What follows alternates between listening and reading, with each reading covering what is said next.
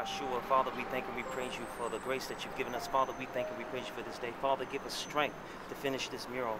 Father, God, give us the wisdom and know-how and the skill to finish this mural. Father, God, we thank and we praise you that all involved in this project are going to be blessed. Father, God, we call this city acknowledging the great thing that's taking place at the firehouse. Father God, we thank and we praise you, Father God, for the blessing that's upon Brother Abraham and the blessing upon myself.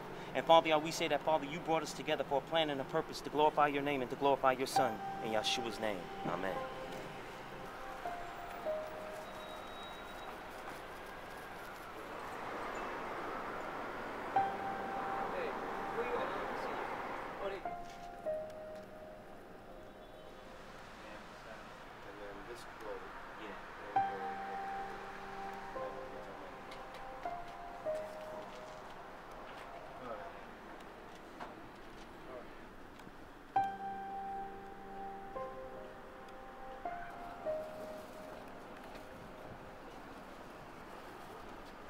Have to go like this way.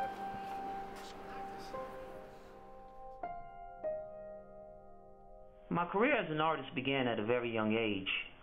My father, he worked on Wall Street in New York as an accountant, and he would bring these stacks of copy paper home from the office, and he and my brother Pat would just sit at the kitchen table and draw all night. Now my brother, he was gifted, but at that point I wasn't very interested, but I was very impressed with his skill. But I wasn't serious about it. I was just basically just trying to keep up. But when I got into high school, everything changed. I knew that this is what I wanted to pursue and become. And the thing that urged my decision was my brother Pat. Now, like I said, Pat was always gifted, and he went on to study at the Newark School of Fine and Industrial Arts. While there, you know, he hooked up with some graffiti writers, and he would bring his book home. And his style was like crazy. It was tight. He was doing this. He was just doing some awesome graffiti. And I was like, yo, you got to teach me how to rock letters, man. And I was constantly on him, constantly. And eventually he took me under his wing and mentored me. He called himself Mr. Nas. I had a few names at that time too, and then I settled on OZ, and that stuck. He was doing like big walls and tagging everywhere, and kids were beginning to take notice. And we would have to, like, you know, sneak out like 2 in the morning, and I would be his lookout while he worked. Now, a lot of folks would argue that, oh well, this wasn't art, you know, this graffiti, what is it? It's criminal. You're defacing public property. But you know, we didn't see it that way. In our minds, we were legitimate artists. Mind you, we were living in Scotch Plain, so most of the work that took place was in Plainfield, the next town over. But we were starting to get a rep. We started doing jackets, shirts. Everybody wanted some graffiti. Everybody wanted some graph art. And we started making money. And then we hooked up with some other writers in the area, and even had our own crew. And I knew for sure that this is what I wanted to be. I took every art class I could think of in high school, and I had some awesome art teachers, and the principles that they taught me stuck with me to this day. I went on to graduate from Art Institute of Philadelphia in '89, and here we are today.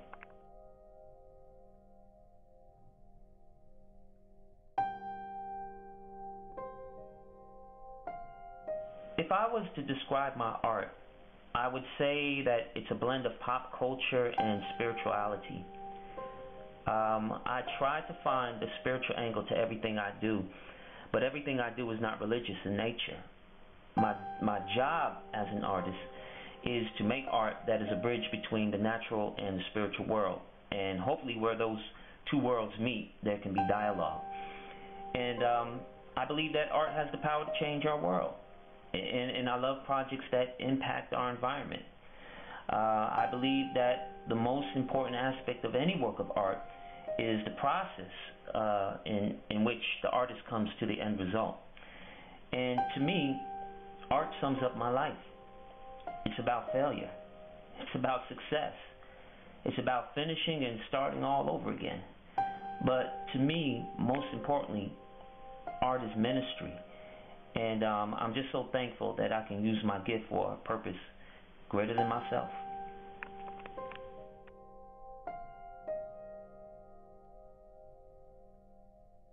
The second most significant emotional event in my life was meeting Bishop Purnell.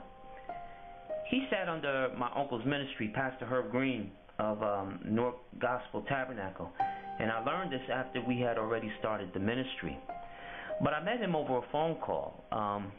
My friend Jason had given him my number, and he calls me up one day out of the blue and starts praying for me. That prayer changed my life. And you have to understand, this is about 1996, and I was ready to throw in the towel with my art.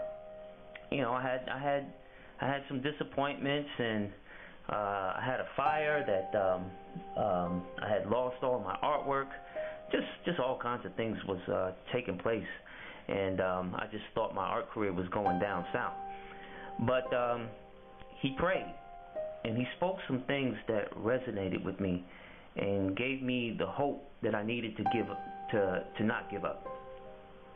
And I wouldn't be walking in this blessing right now if it wasn't for Bishop and his family.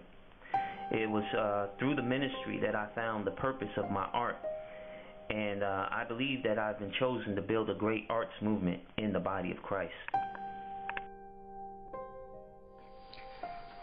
Daddy is an artist, and I just want us to just talk a little about it, okay? So I was thinking about Daddy's art, and his art really speaks to me. It is really beautiful, light, and if you put it light, you can turn. Some of the things that I like about my father's artwork is that it's very colorful, it's detailed, it's very elaborate. It's not like art that you have to ask the artist what it means. You will actually get you will get a perspective immediately from it. And it's different. It's not like everyone else's artwork you see. Like, it's different. He has his own style. He brings definitely his background and his culture and our family's culture into it. So it's cool the way he brings everything in. I think it's really cool that somebody can draw, like, be able to like come up with all these ideas and then just sketch it out on paper. It's like, for me, I mean, I can draw, but I can't do all that. So I think it's awesome. What life has been for me with living with a working artist is that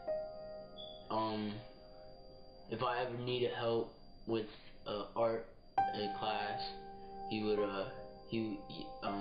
get help immediately because it's his career.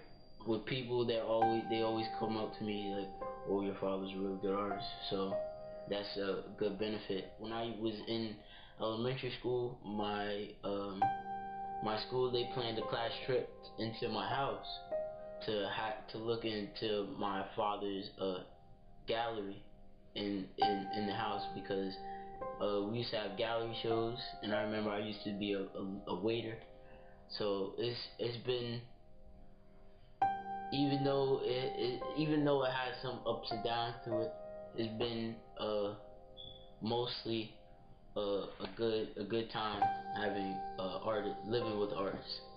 Like, you know how sometimes Picasso, he had different types of art, but he had it all bunched together in one period. With my father, it's a different story. My father, he is different all the time. So it surprises you every time. It's not just, he just doesn't have one specific way of doing his art.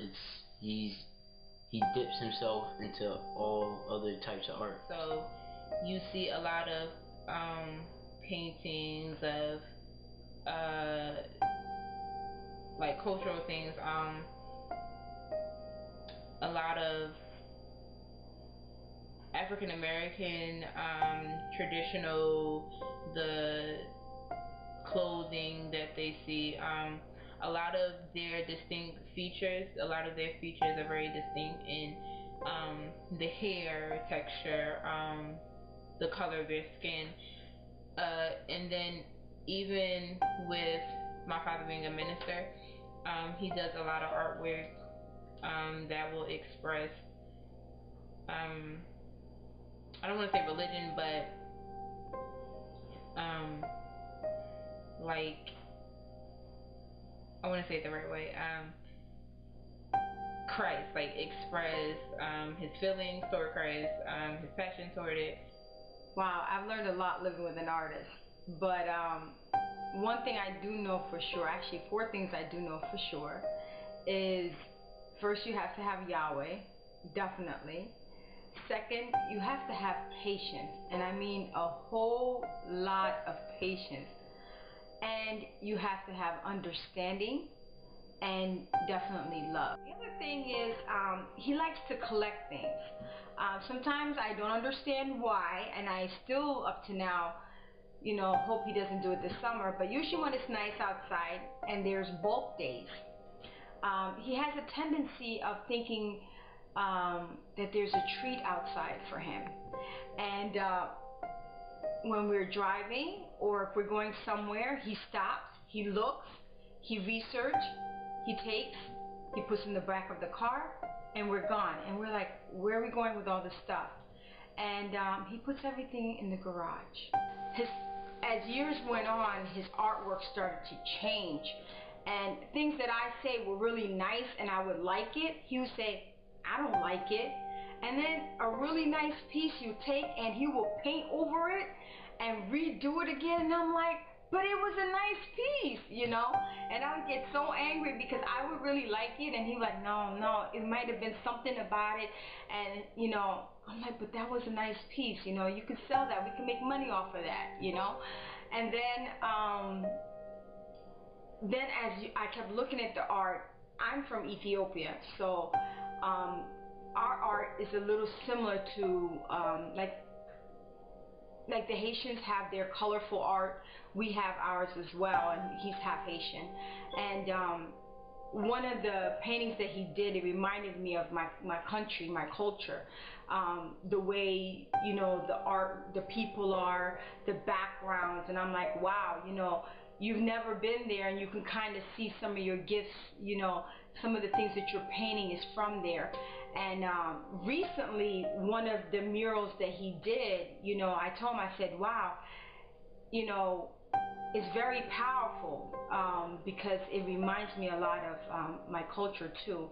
And the way it was just something unique. But overall, you know, his artwork is very unique. He's very gifted. He's very talented. Every year it gets better, you know, and it changes one way or another.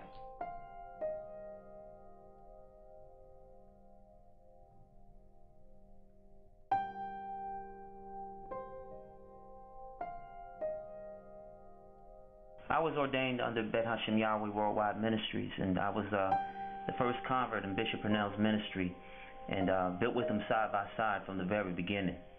I'm an artist, a graphic designer, an illustrator, a musician, a husband, a father, but above all, I'm a son of Yahweh, and this is my story.